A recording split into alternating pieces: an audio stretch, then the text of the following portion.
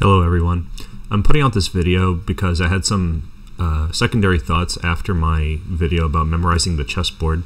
I do stand by the assertion that my method is probably the best for memorizing the chessboard if you want to. A lot of people who watch the video seem to think that I was suggesting that my method is a better way of identifying the colors of a chessboard, and I want to clarify that too.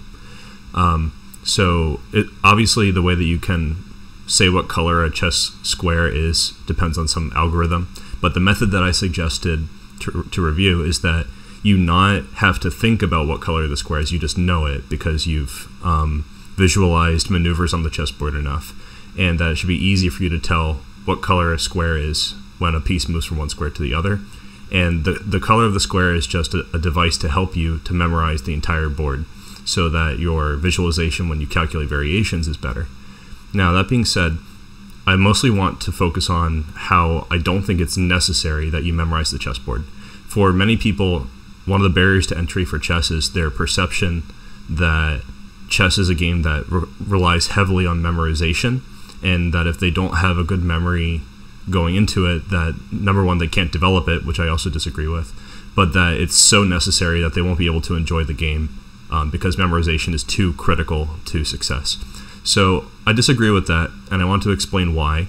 Let's say that you just learned how to play chess, and you're playing chess games on the regular, and you notice that you have a hard time visualizing things and remembering aspects of the game, like the course of events. This is something that you don't need to dedicate training hours to. And I would assert that you can go through this process instead. Let's say that you've played many games, right?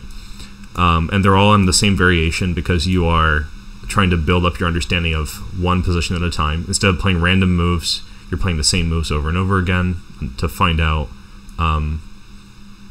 what's going to happen and try to develop a better sense of this kind of position. This is a very common way that beginner games might start, right? So if you're having a hard time remembering positions like this, what you should do is analyze your games. You don't have to sit down and play a memorization game to remember that, for example, f7 is a light square and that you can get to it with this kind of maneuver or this kind of maneuver. That's a good thing if you think that it's really important to work on your chess memory, but if you just play a lot of games and you analyze your games, you'll start to notice, hey, over time, I get a lot of games where I can put my knight on g5 and attack the weak spot on f7, and by default, just by being attentive and playing many games, you will come to learn that this is an attack on the light squares. The bishop is on a light square, c4, that lines up with a light square, f7. The knight moves from dark to light, f3, to dark, g5, and then again it attacks the light square on f7.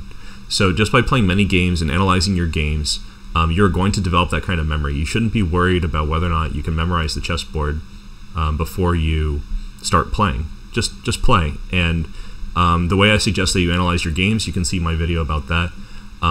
It's called something like How to Get the Most from Your Chess Game Analysis, and that one is aimed at a sort of intermediate to advanced audience. But even in a basic way, just be mindful as you play the game. Go over it, see what alternatives you could have done, and just be attentive to the typical placements of the pieces and what color the squares are, because that will help you to remember at least the most important squares for your games. I think for beginner games, squares like c4, g5, and f7 are important over and over again. So just learn them slowly. You don't have to learn it all at once. It doesn't have to be a big ordeal.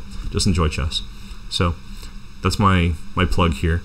You can work on your memorization of the chessboard, and I think my method that I put in the other video, I'll put that in the description, is still good. But you can also learn just by playing and being attentive. So thanks for watching, and I hope you guys enjoy chess.